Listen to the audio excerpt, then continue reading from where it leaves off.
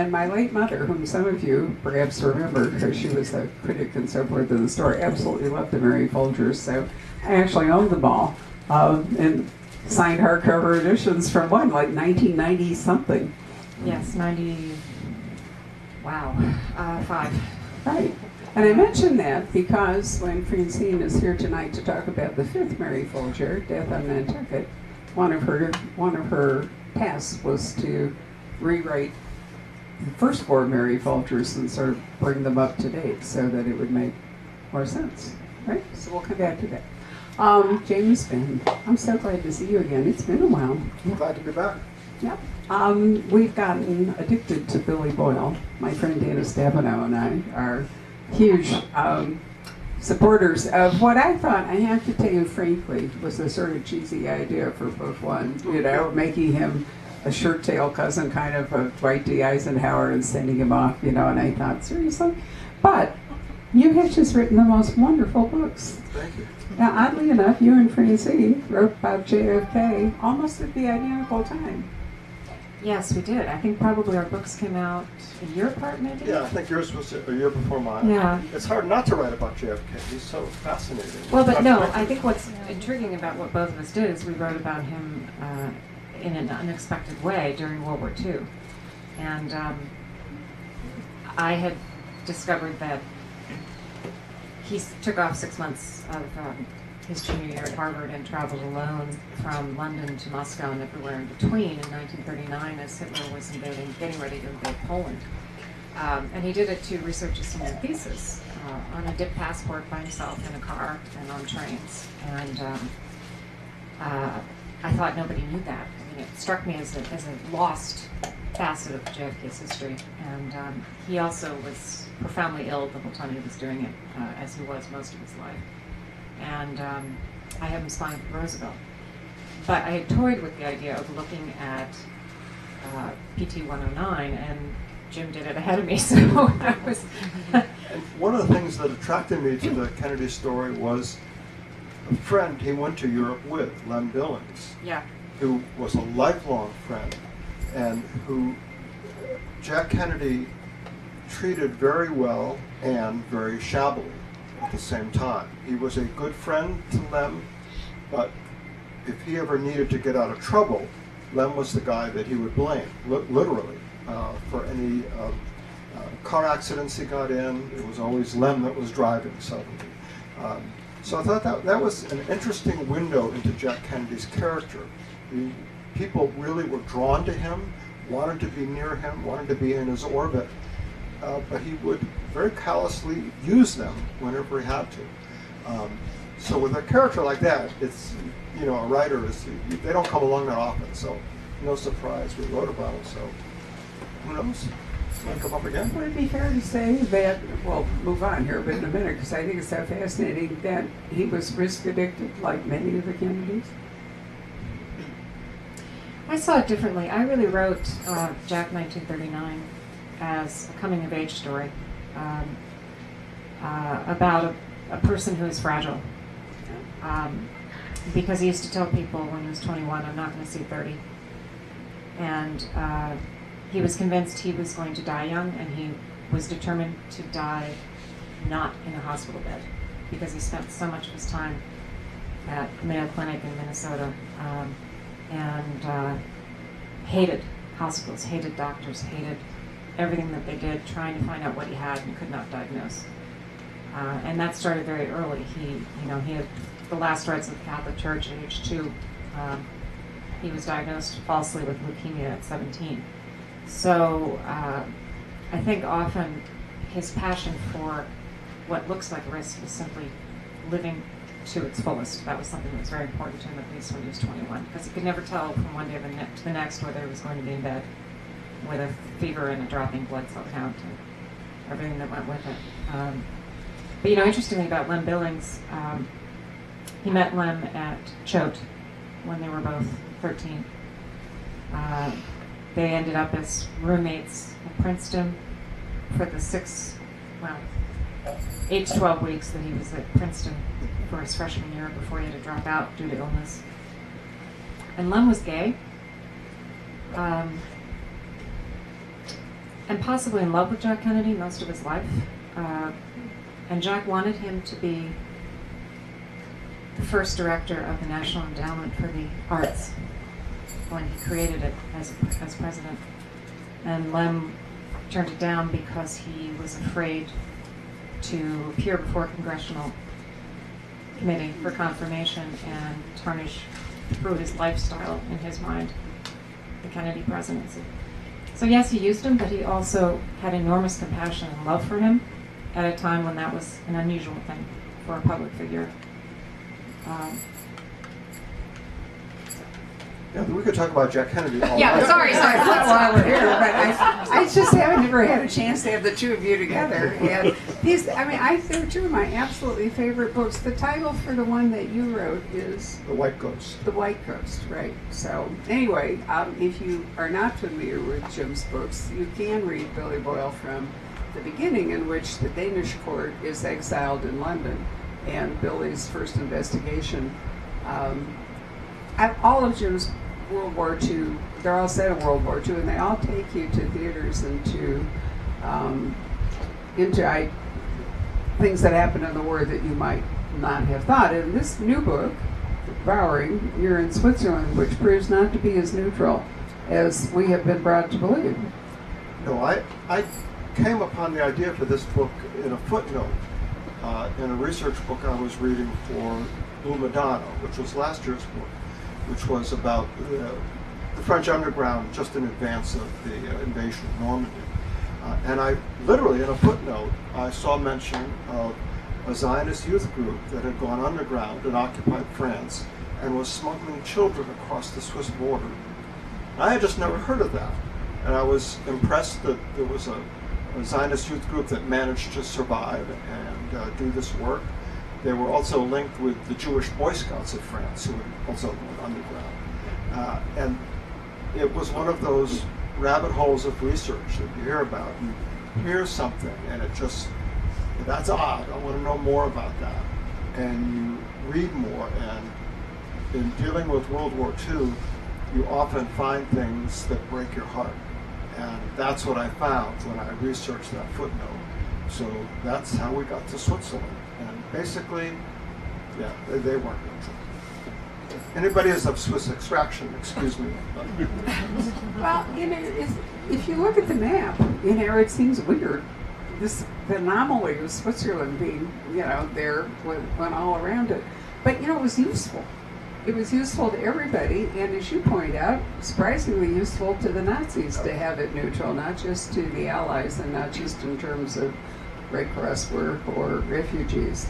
And I think that's one of the things that you explore that's pretty eye-opening. Yes, it was to me too, because I don't want to get started on Swiss banking, because I could give a lecture on Swiss banking practices in the world, but they really laundered all the gold from the concentration camps, from the banks that were looted all across Europe, so that Germany could continue to buy war supplies. And they made bundles of money, because every time a Swiss banker did something, they took a percentage of the gold. And it just got delivered to the Swiss bank vaults and sat there, and it was laundered on paper. But it really helped prolong the war, definitely.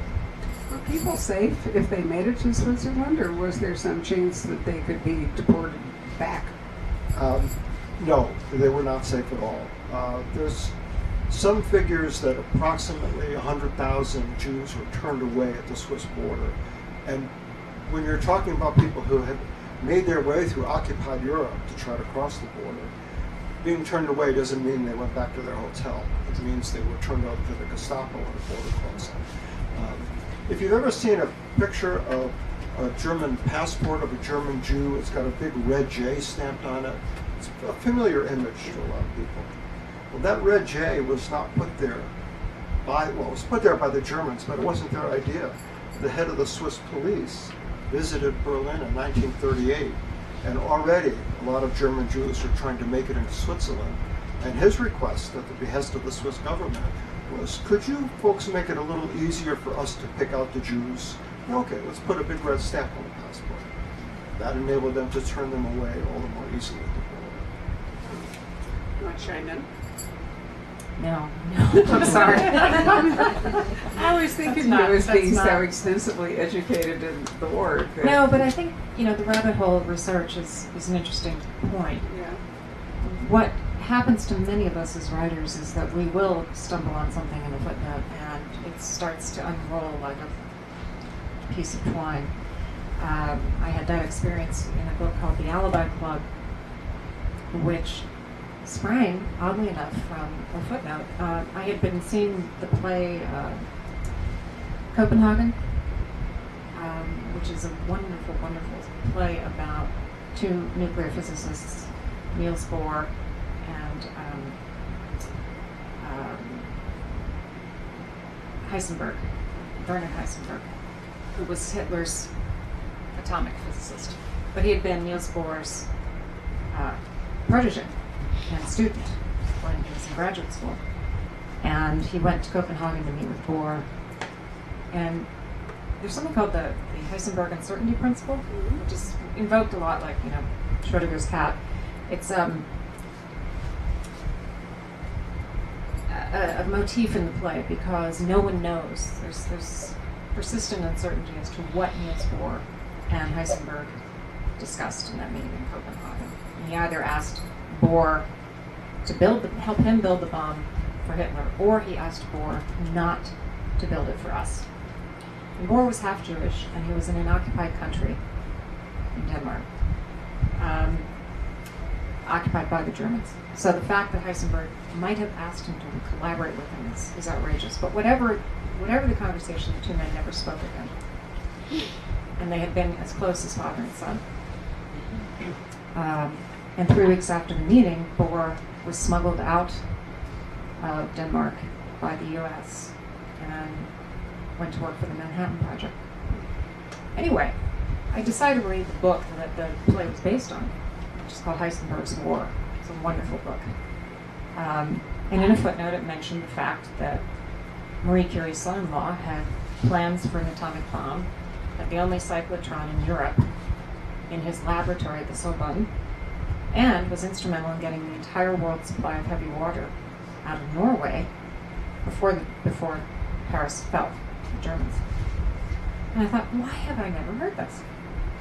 Why is this lost history? Well, the answer is that he died in 1955 of leukemia, as every Curie. All the Curies did. did. Right. But before that, he had been in the resistance in Paris, building bombs in his Sorbonne laboratory for the resistance. But that meant he was part of the communist resistance, because the resistance within France was communist. After the war, if you were a communist in the late 40s, early 50s, you were shut out of nuclear research and of the history of nuclear physics, essentially. So his story never was told. And it's fascinating when you start going down that rabbit hole, and you learn more and more, and you read more and more. But it is entirely specific to the topic that you personally suddenly find fascinating. So for him, it was Switzerland. For me, it was the French physics, atomic physics program in 1939, 1940, which I'd never known really existed. So no, I think sometimes we become very, very well educated on the topic that obsesses us, as we proceed through the research path. And people will often say to me, where do you get your ideas? And I say, because I'm doing research on something that compels me. A story suddenly forms. But usually it's because I'm reading or educating myself about something I have never studied before in my life. I never write what I know. I write about what I want to learn and go about actually researching. That's where the stories are. You can see one reason that I really love to talk to Francine is I can be in the 18th century with Jane Austen, or you've written, is it 5 or 6 books? There's Jack, six and then spy novels. Right. 2 of them are contemporary, The Cutout and Blown. The Secret Agent is the Vietnam War. Right. Well, it's about Thailand and Laos. It is.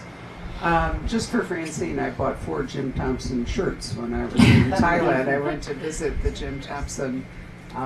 It's still there, the home. The Jim Thompson house, yes. Yeah. Yes. The Secret Agent is about Jim Thompson, who was an American NOC, a non-official cover officer for the CIA in based in Thailand. He created the Thai silk industry as cover, essentially. And he Which is just flourishing to this still very flourishing. day. The Yes. Jim Thompson Soap Company is a huge operation. yeah, worldwide. But he disappeared without trace on Easter Sunday, 1967. So that book is about that. But at any rate, so there's those, and then 3 World War II books: The Albeck Club, Jack 1939, and Too Bad to Die, which is about Ian Fleming as an intelligence officer in 1943.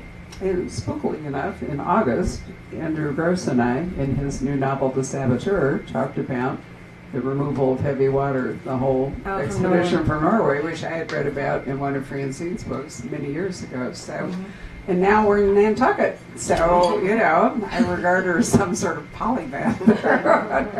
So how did you go about, before we talk about death in Nantucket, how did you go about rewriting Mary Folger?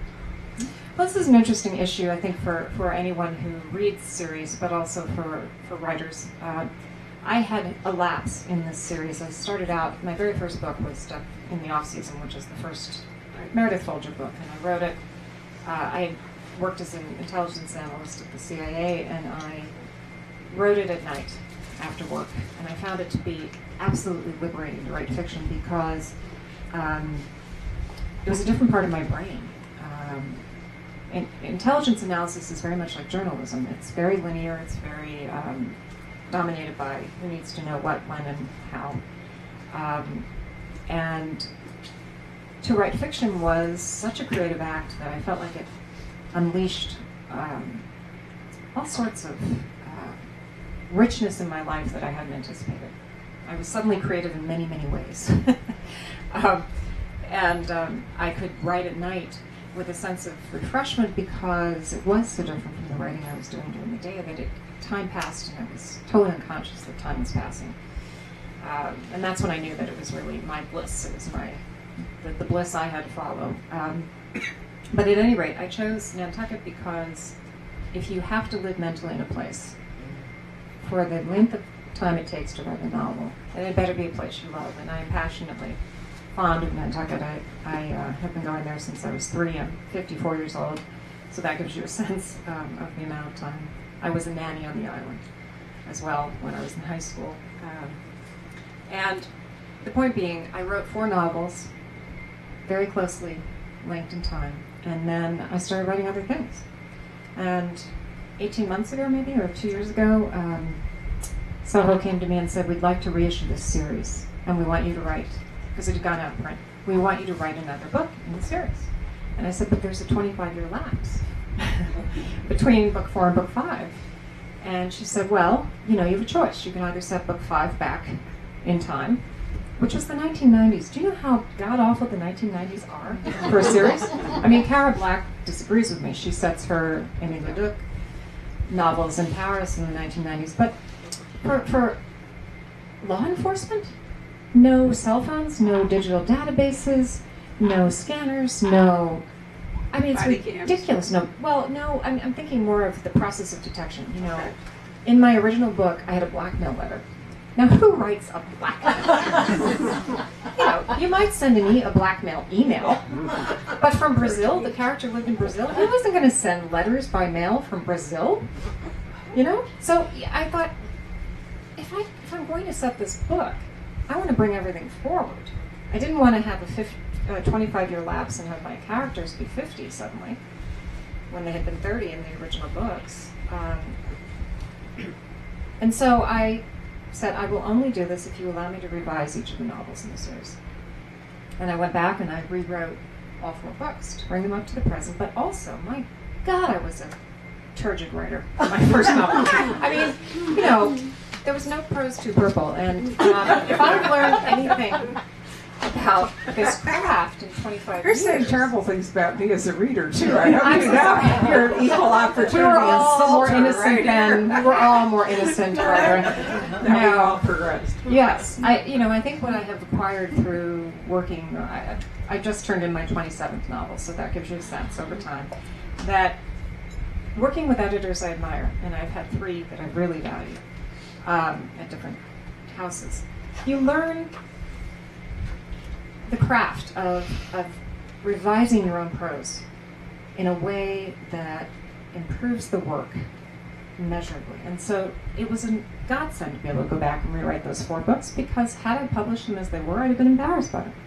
Now I felt like I had improved them, and I could release them to the world with a sense of accomplishment. So it was a really positive process. So I rewrote the 4 books and then wrote the 5th one, which is Death on Nantucket, which is what we're here to talk about. But, you know, I do think, I've had this conversation with many authors. Many of them don't ever want to read a book that they have written again, let alone think about revising it. Few of them actually have the time, you know, or the incentive to go back and revise things. I had one author that I published whose first novel was so weak, it made it impossible to sell the series, the foreign rights and so forth to the series, because everybody wants to start with the first book, and if the first one doesn't work, you know, then they don't want to take the other ones. And that was really interesting for me as an editor, because what I learned from it was how little I knew back then, because I was back, you know, when we first started, probably 1999 or 2000, I didn't know enough to help them, or even to recognize some of the weaknesses. So, you know, I certainly understand what you mean when you say you progressed as a writer, because it was not that difficult to see the flaws and talk to them as an editor. So anyway, here we are, Death on Nantucket, which is really, it's a very hard-hitting book. There's it's a fascinating book, I think, a real family drama. But, you know, you're not a sentimental writer, and this is one where I think you took a really good look at these people. I'm not a sentimental writer because I'm not. I am a sentimental person. Okay, so it's painful how often I will tear up at things that I don't anticipate. But about people, I can be fairly hard-nosed. I think I wanted to examine the nature of memory. My mother died of Alzheimer's. Many of us have experience of Alzheimer's. I was intrigued that the nature of memory is such that you share your memories with the person who helped form them. And then, in a way, they're a bridge between you. And when one of the people in that relationship ceases to remember things correctly, you lose a whole part of your own memories somehow. It's a very unreal situation where you're not sure what actually happened if it no longer exists for that person. So that was one aspect. But then I was thinking about fictionalized histories. And in particular, storytelling, adept storytellers. There's a club on Nantucket called the Wharf Rats Club. It's very, very old. Franklin Roosevelt was inducted into it when he sailed into Nantucket Harbor in 1933, but it predated him. And it is just a club for storytellers. It began as a fisherman's tall tale club. And the only way you are invited to be a member, you can be an islander or you can be a summer person, but you have to have a gift for telling stories. And there's a sign over the door that says, "No room for the mighty," which means you can't buy your way into the Wharf Rats Club. A number of foreign correspondents during the Vietnam War had ties to Nantucket, the most famous being David Halberstam. He lived there year-round, pretty much before he died. Yes, and others. Tim Russert lived on Nantucket, had a house in Nantucket. I used to see him there a lot. But I was thinking about the stories foreign correspondents tell, and how perhaps the history that's been received and believed by everyone for years is a fiction. And when the person in question's mind begins to go through dementia, what actually starts to emerge is the truth. So his memories have been carefully staged his whole life, and all of a sudden they start to unravel, and what comes out is something totally different. So I was kind of thinking of the inverse of what we normally think of with dementia, that that people forget. I was thinking, this guy's actually forgetting to control what he remembers. He's lost control of the story, Of the which construct. wasn't a true story. It was a Yeah. construct, right? So anyway, that's the central issue of the book. But as this is happening, his family is deconstructing around him because they've always had one version of the past, and now they're having a different version of the past. So let me ask you this: in all of your talk or your research and so forth into the Second World War, there are so many different perspectives, so many stories that different, so many constructs. That's really what interests you in all your books, isn't it, really?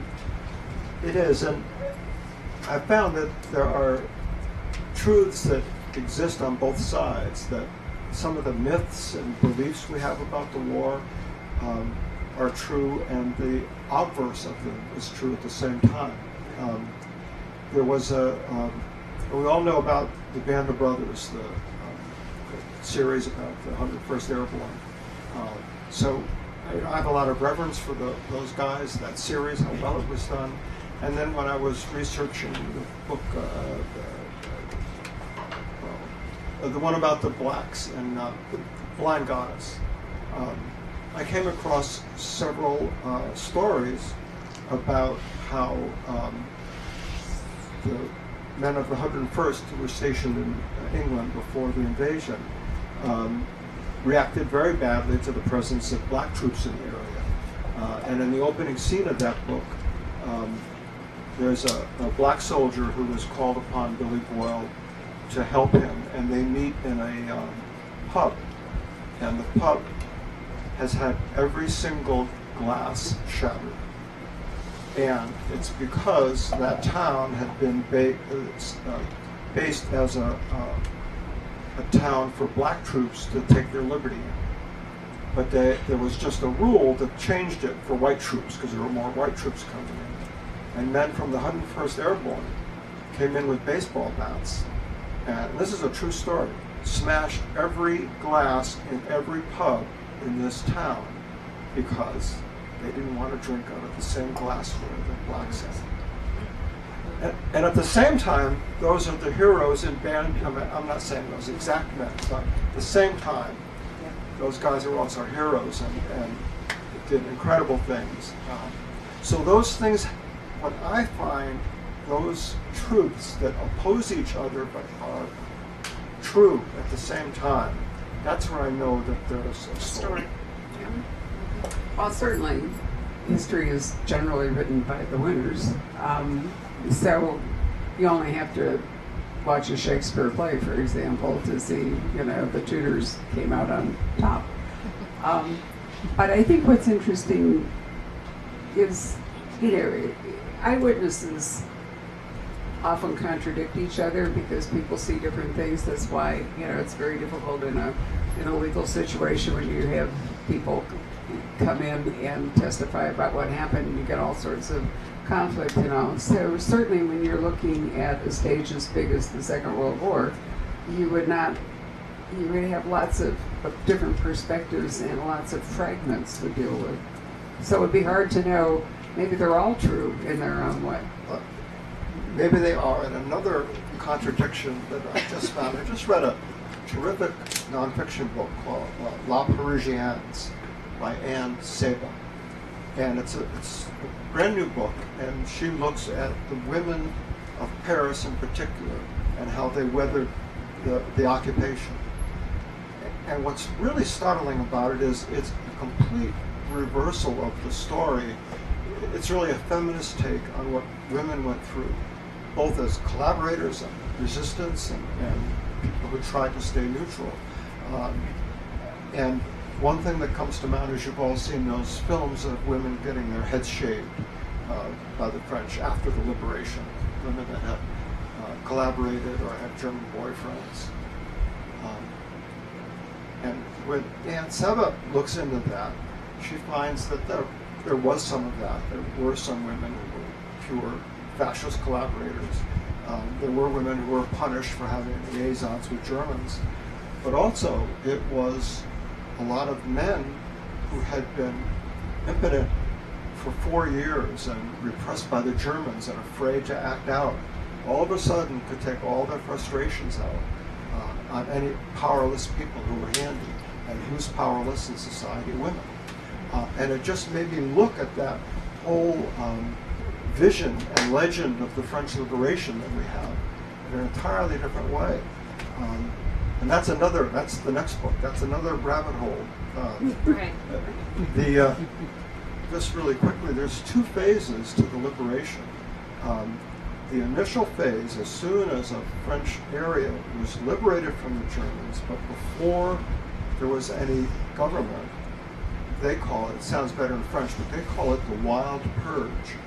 Over 10,000 people were murdered, extrajudicial killings that nobody tried to stop. And then as soon as de Gaulle, his forces entered an area and set up a government, they began what they call the legal purge. And there were trials and people were sentenced to be hung. Most of them got their sentences commuted, but the wild purge, that's what I'm fascinated about, is there was really a lawless period where accounts were settled, may or may not have had anything to do with the war. But again, we think of the French Liberation resistance, as a romantic period in some cases, but there were horrible things that went on under the guise of that. So that's the contradiction. Who tells that story about shaving the heads of these women? The men who did it, or the women themselves? We know the answer to that. History isn't just written by the winners, it's also written by the survivors. And many times they have sort of an interest in, polishing up the story. Francine, I was thinking while you were talking about the memory thing, in writing about Jane Austen, the person that you most wish had left witness is Jane, but unfortunately, you have her letters, but her sister... Her letters are great. Right, Yeah, but her sister also burned an awful lot of, didn't she, or disposed of? She destroyed certain letters that she deemed... people argue whether she deemed them too personal or too vicious. Right. Jane had a habit of making fairly striking comments about family members, and Cassandra didn't want them to see them after Jane's death. So that was part of it. But yes, I do think actually that we have excellent witness for Jane because of the letters, which there are 158 of, and they span from when she was 20, about the first one, until her death. So when you're writing the Jane series, is that the primary source that material? That is my primary Jane's source letters? material, that and her novels, but really the letters, because the voice of the letters is much more intimate. It's unedited. It's far closer to sitting down and having a conversation with someone, albeit in the diction of 1810. But you get the details of the weather that day, what she ate, what is blooming in the garden, where she went shopping if she's in London, what she bought, what she paid for what she bought, what she read in a paper, which tells you that she did read daily papers, several of them. And so you get all Who this. was she writing to? Her sister Cassandra. Often, she was one of 8 children, and there were 6 boys and 2 women in the family, and the 2 sisters neither married, and so when they were apart, just as we would email anybody, or text somebody, or through Donald tweet, she would sit down and write a letter every single day. Often she would write a letter over several days. And so for certain periods of her life, when I've made a decision in the 13 novels I've written about Austen, I make one of 2 choices. I either set a novel in a gap in the correspondence, which I can then fill with fiction, or I set a novel in a period rich with correspondence, so that I have a virtual roadmap to everyone she met during that period of time, where she went certain days. If she's ill on a particular day, I include it. And so the books vary in that respect. Some are very much fictional constructs, and others are mosaics, pastiches of a great deal of fact. Jane and the Waterloo Map is an example of that. That is the most recent book in that series, and it's set during the period in 1815, November of 1815, 5 months after Waterloo, when she was living in London with her brother and was proofreading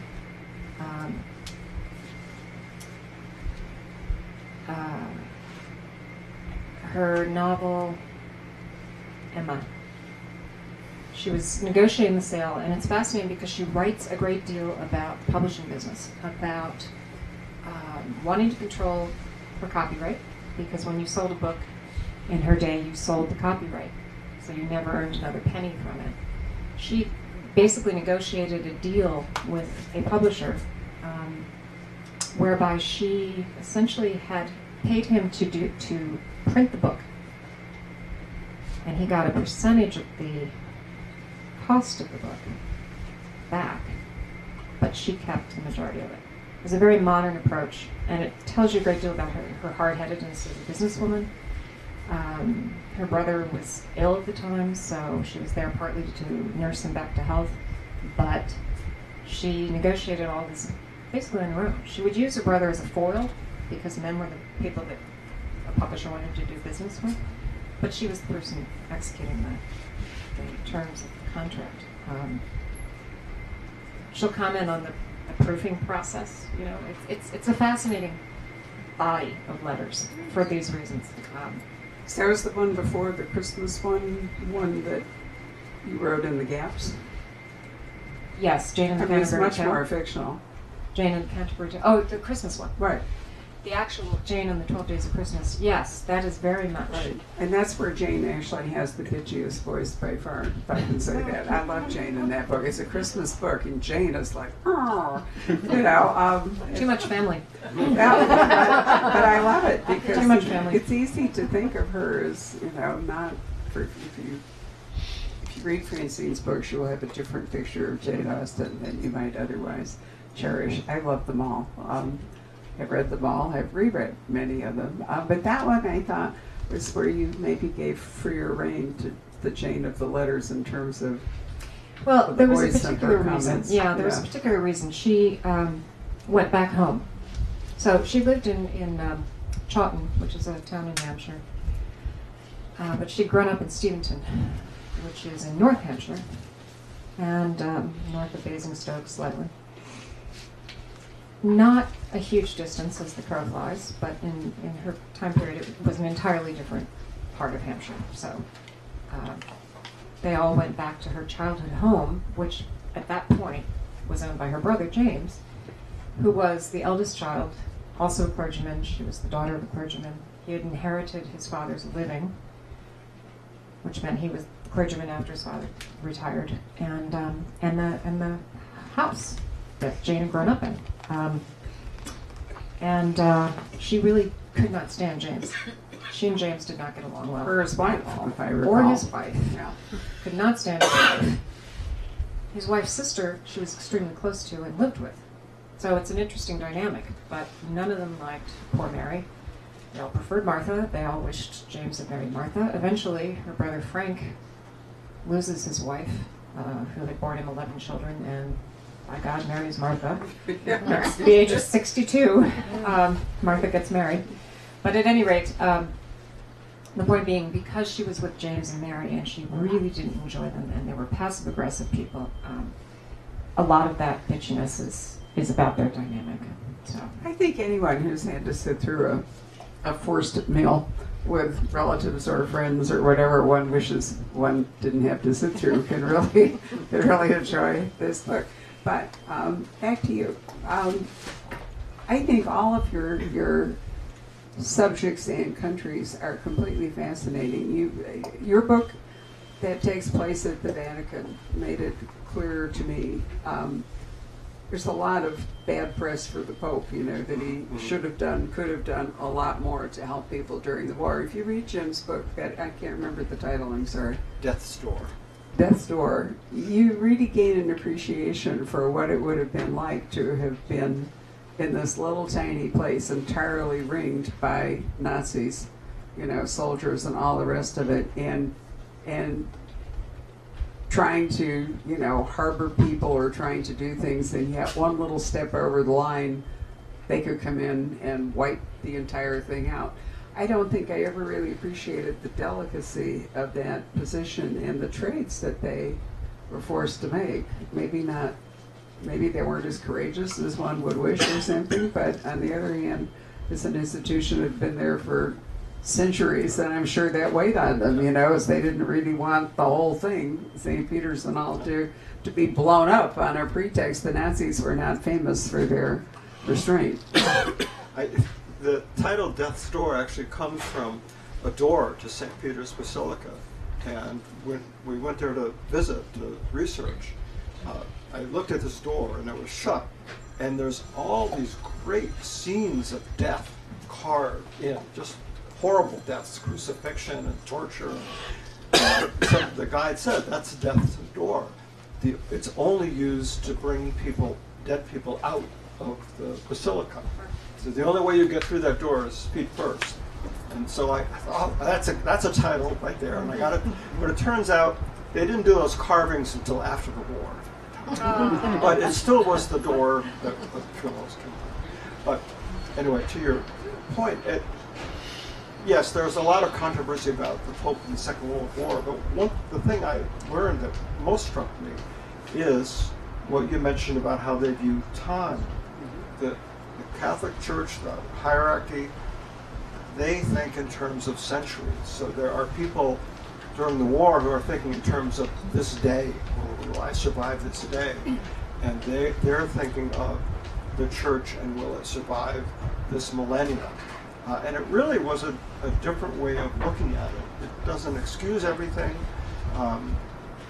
but there were a lot of complications in how the Vatican had to situate itself in relation to their being surrounded by the Nazis and being a sovereign nation state within occupied Rome. So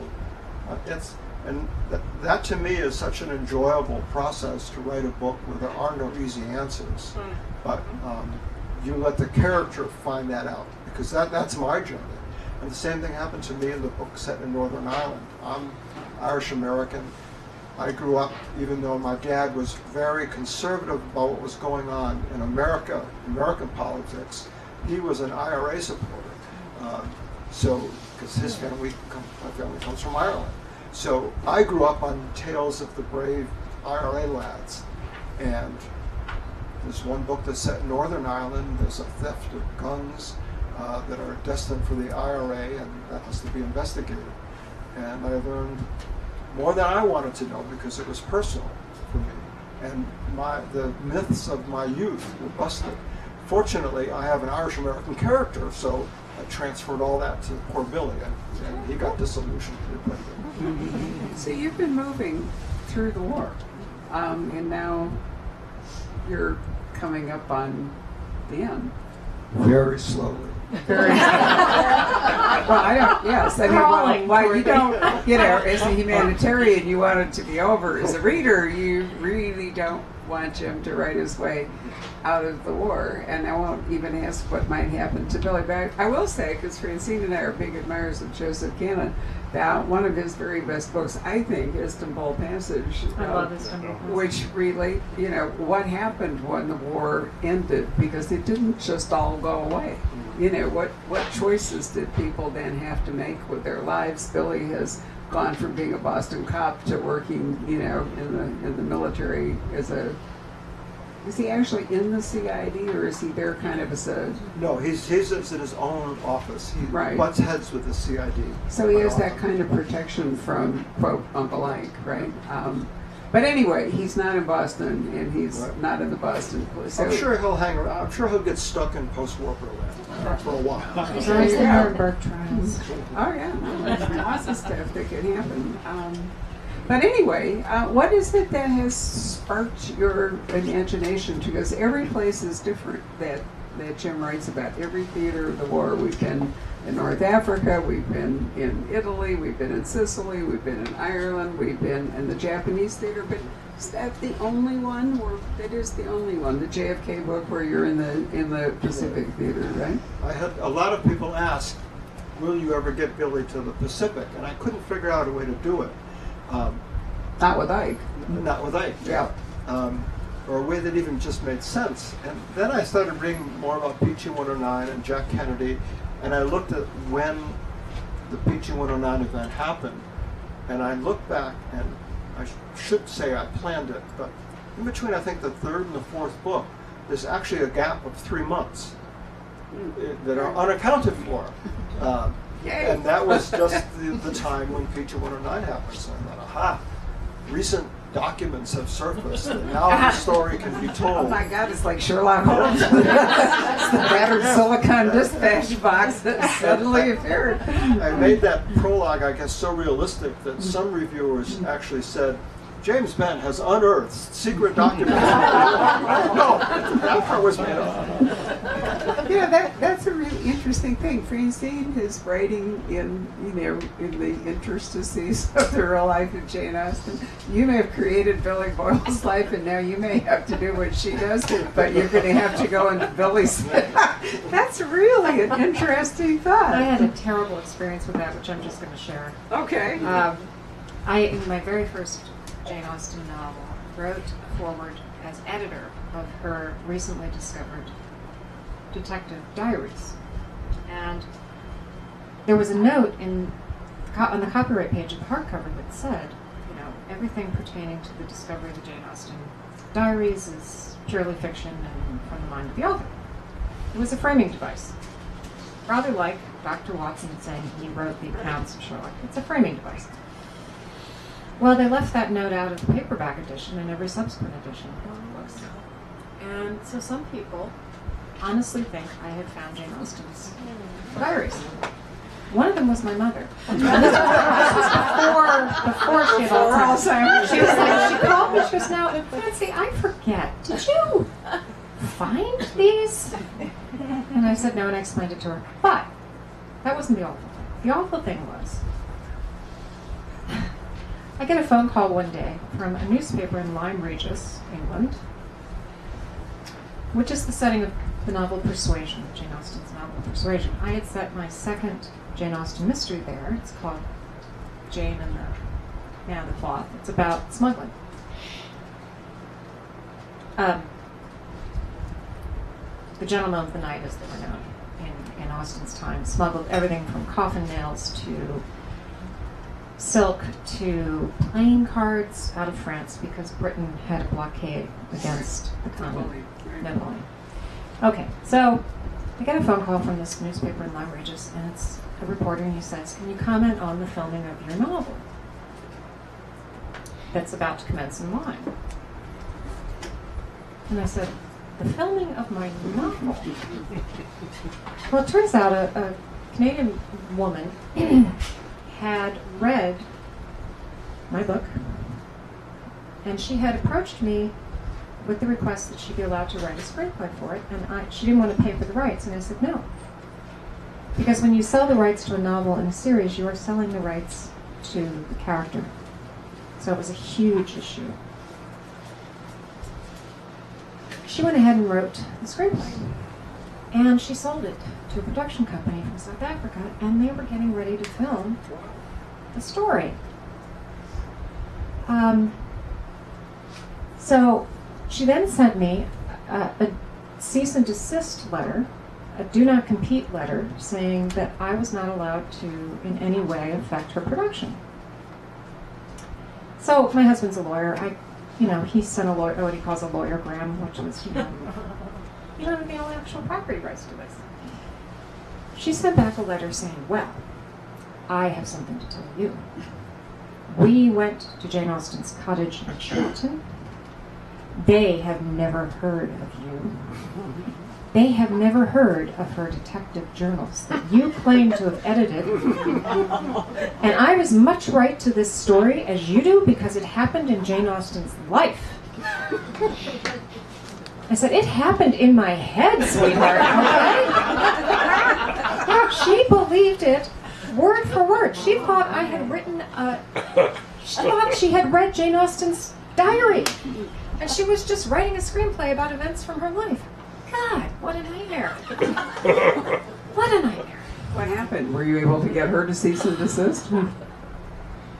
Eventually, but it took about 2 years. What happened, fortuitously, is the producer of the South African production company was killed in a car accident. And you tried to rejoice. Were you anywhere near? There's a book here. Was there any suspicious circumstance? Yes, I'm sure it was. That man was poisoned. Oh my Lord. No, so That's really, you've never told me that story. No, We've been friends for 20 years. beware of framing devices, people. They get you into all kinds of trouble. That's so funny. That reminds me actually of a really funny story, which has nothing to do with this, but apparently somewhere in Australia, and I don't remember who was telling this, somebody got the idea that they would like to reprint the Jane Austen novels. So they went to an Australian publisher and they said, you know, these are just wonderful books and we'd like to, you know, they had designed the whole bit. And apparently whoever the publisher was looked at them and said, well, is she available to tour? So not everybody knows Jane Austen. But you know, we haven't really said who Mary Folger is in this whole conversation before we take some questions. She is in fact a policewoman. She is a cop on Nantucket and the daughter of a cop. So we might just want to mention that. Yes. So With the microphone. what struck me about Nantucket is What struck me about Nantucket as ideal for a murder mystery setting is that it is very much like a small English village. It's very isolated most of the year. The population is very circumscribed. It's cut off by weather. Like an English country. Like an house. English Yeah, country, really yeah. is. And it's. I think what interests both of us, Jim, is the nature of conflict in its setting. So there's an inherent conflict in Nantucket, which is the islanders who love the place, have deep roots there, have been there since the 1600s as a whaling community with a rich history, can no longer afford to live there. Half the island is open space, which means that the other half of the island is as profoundly contested as Aspen in terms of ownership, because it's a dwindling supply of luxury homes that go for insane prices. To people who have no real ties to the island but fly in for 2 weeks in their private jet with their support staff, their personal chef, and sort of move into that particular house of theirs for 2 weeks. That kind of split in the population between the cops, the firemen, the teachers, the dentists, the people who work at the one hospital, the coaches on the football team, on the island football team, and these people who sort of are parasitic, except sustain the economy, to me is a venue ripe for murder. So Mary represents a deeply ingrained island family. The Folgers, the island was founded by 4 families. The Macy's, who created Macy's department store. The Folgers. The Starbucks. There's a reason it's coffee. And the Coffins, which is spelled as one would expect. So she's descended from that family. And you still see Folgers on the island, and there are coffins that I know who go back every summer. And, so it's a deeply rooted history. But her father was police chief and her grandfather was police chief before him. And there's almost an expectation that she will be police chief, except she's not. And there are reasons for that. And in this book, her father was retired after scandal in book 4. And she's got a new boss who is culturally very, very wrong for the island. So that's an interesting thing. And there's a long-term relationship also that goes on that, so I think they're fascinating. I didn't even know about cranberry bogs until I read Death in the Off-Season, because I grew up in the Midwest. And what you're talking about is true of Martha's Vineyard, where my husband spent, summers as a kid. Right. Santa Fe, Aspen, lots of communities. The tricky part, though, is if you're in Aspen or you're in Santa Fe, and you are forced to find affordable housing. So in Aspen, you have to move 20, the people who sustain Aspen. At least teachers you're in on high school. land, right? Yeah, you have to move 20 to 25 miles out. You're in Basalt or Carbondale, as they're now. But if you move 25 miles out of Nantucket, you're in Hyannis. And there are people on Cape Air who, they have a commuter ticket book. Because there are people who fly in every day and their commute is 10 minutes across the sound. And they're working in construction, but they can't live on the island. So they fly back and forth every single day.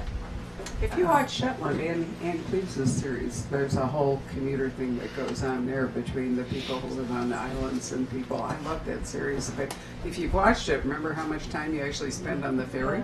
You know, people coming and going. But you know, for a crime writer, that's a really good thing because that means that there are new people coming in, and it's not turning into Cabot's Cove on you, but there's legitimate reasons for for people to move in and out. Your problem is different in that you've got these huge theaters with masses of people and various. So your problem is actually focusing on a few out of many.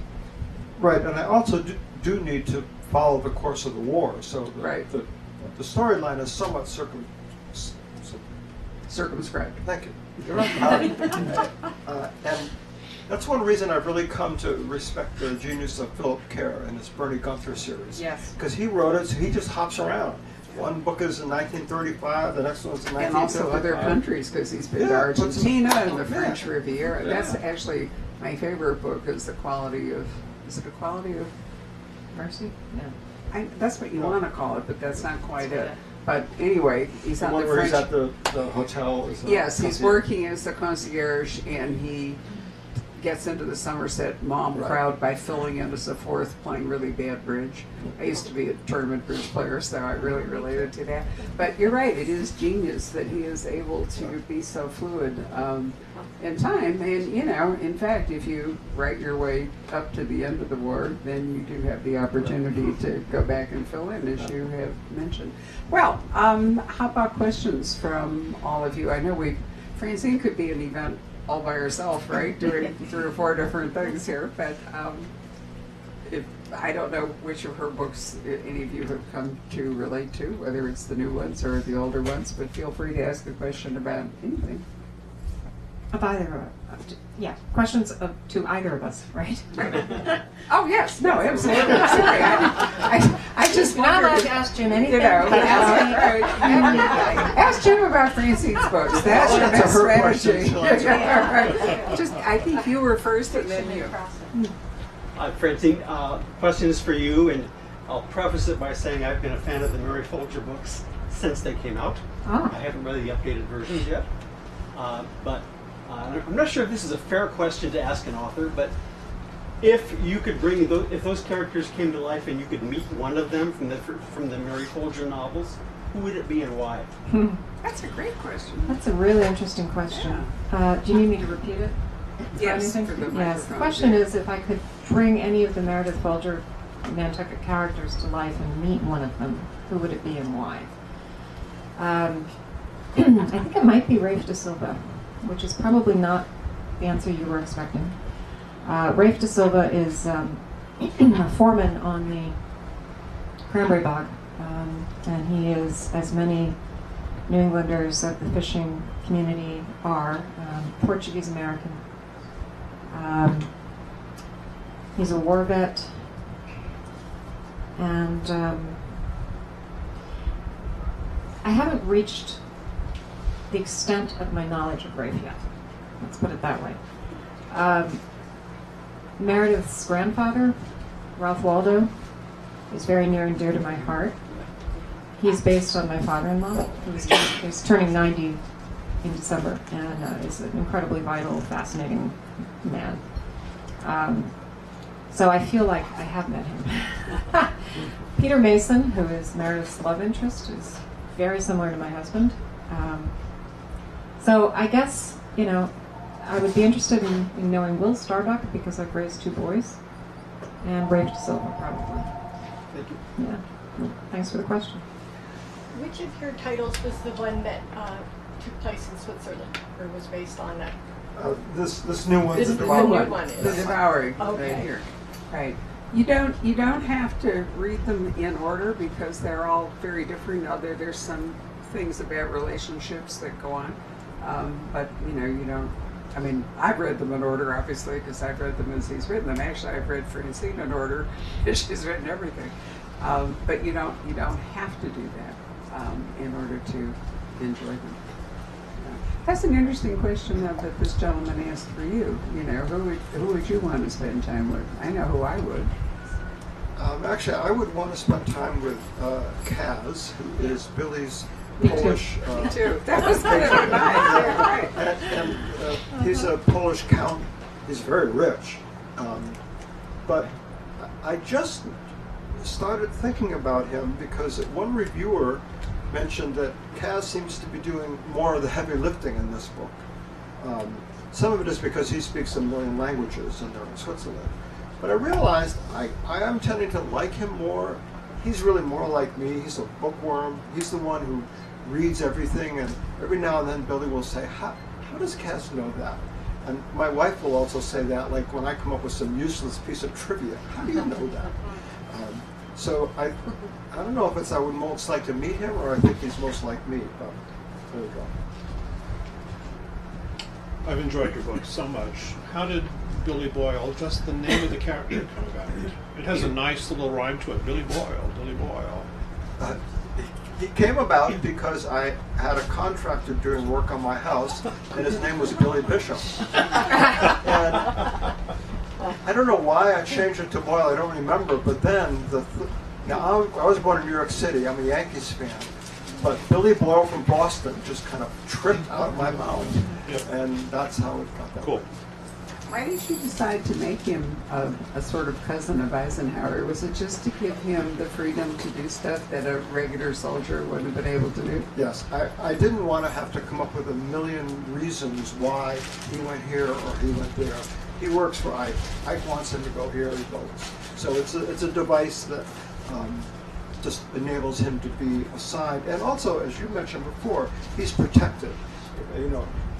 Ike is his boss, so a lot of the brass can't interfere with him, and that's a useful. If you want to know how that can go, I am crazy about the books of Martin Limon, another Soho author, who has two 8th Army CID officers as his protagonists. He's written 12, but he'll be here on October 4th with the 12th one. They're set in the mid-70s in Korea, so it's after the war, but in the occupation. And fantastic they are books. truly Absolutely great. fabulous books, but the sort of thing that Billy is avoiding by being related to Ike is not an option for. I call them the Slicky Boys because that was actually the title of the second book, and they're actually one of them is Hispanic, Sueño, and the other Ernie Bascom is not. But I honestly think they're some of the finest war novel, not war novels really, but imagine taking a whole group of, kids essentially, and plopping them down in a completely foreign culture at a time when there was no easy back and forth or anything.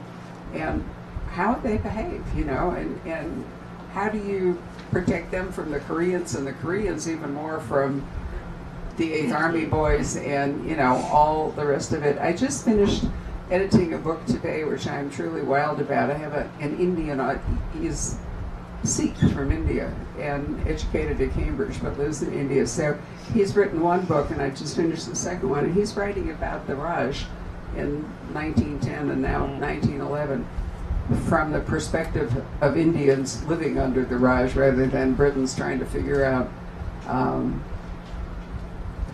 India. But what he has to say about the cultural opposition and about the incredible hypocrisy of the British. And he's set up a Durbar, which is this huge celebration where George V is going to go and be crowned the King Emperor in India. And how did the British cope with the gambling and the press? It's like the Super Bowl. Honestly, I thought about that because that happened here. Do you know there was actual prostitution and trafficking in women and all the rest of it? It's not any different today. But, you know, that's one of the things that he's dealing with. And that's what actually Ernie and, you know, George are dealing with in Korea, because they said, you know, all around the 8th Army bases are these, you know, encampments. It's fascinating. Another pitch for Soho. Right. Anybody else have a question? Questions? Well, in that case, how about thanking our authors for coming today? And third, we would like to thank you, because you've made it a wonderful evening for all of us. The most exciting part for me is wondering if this damn water bottle is going to go. So I gave it to me.